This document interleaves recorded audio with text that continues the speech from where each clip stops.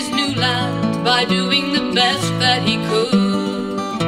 He knew he would never return to his homeland, but he never stopped wishing he would. He wanted his children to see County Antrim and look off those hills far away, and think of their father who left his own country but said he would come back someday.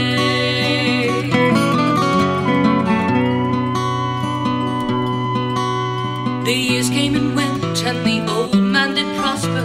He married and his children played, and as they grew up he made sure that he told them of the hills in his home far away.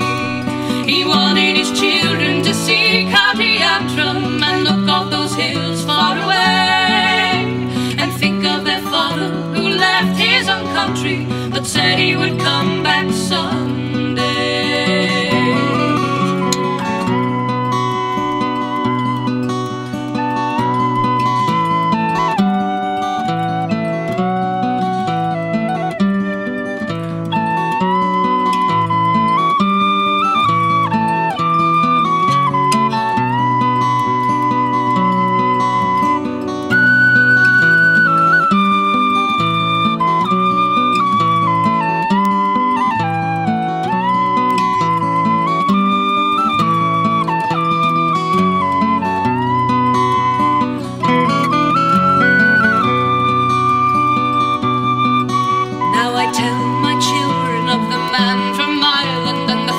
That came in between, and I wonder, can they understand all that's happened in a land that they still haven't seen?